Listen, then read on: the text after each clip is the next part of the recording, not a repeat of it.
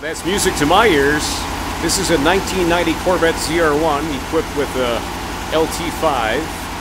The engine control module, the ECM, was failing. The symptom was cylinder 6 was getting an injected signal, getting gas, but the rest of the injectors were not firing.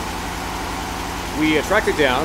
When I say we, I mean me and the inspiration of my peer group, to component number U13, which is a sequential injection controller.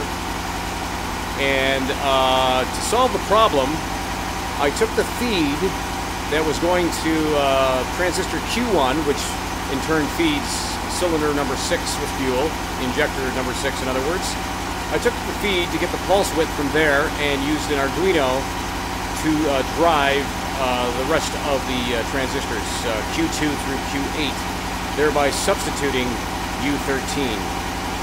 I haven't programmed yet the sequential injection delay, so I'll just do some math and add that functionality to it.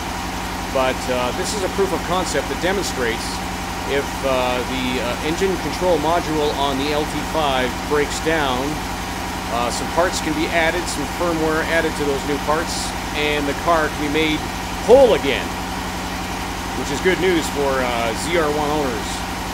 Otherwise, they would have museum pieces that were not drivable.